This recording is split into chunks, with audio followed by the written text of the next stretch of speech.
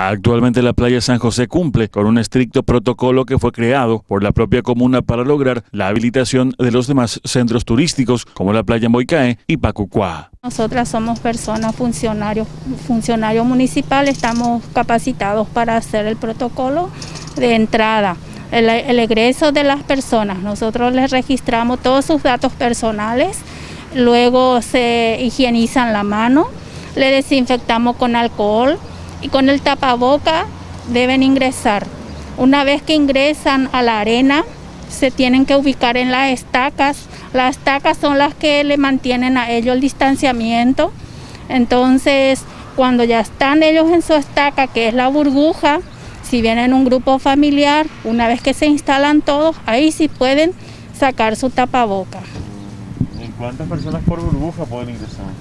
Y están las burbujas, los distanciamientos de 2 personas, 4 personas, 8 personas, 10 personas, hasta 10 pueden estar. Una vez si viene un grupo mayor de 10, entonces se agrupan a otra estaca. Ahora, hasta el momento, ¿cómo están respetando las personas estas medidas?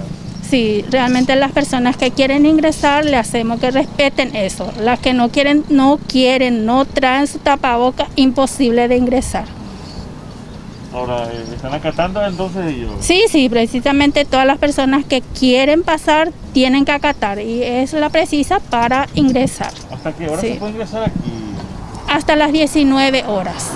¿Y pasa el horario ya te ingresas? Y pasa el horario, están los guardias que sí le dan el aviso previo que ya está por terminar el horario de ingreso. ¿Se retiran sin problema también? Sí, sin problema, porque ya son varias horas que están al agua, entonces fácilmente se retiran. Estos círculos correctamente señalizados tienen la capacidad para 2, 4 y 10 personas, quienes pueden permanecer en el lugar hasta las 19 horas.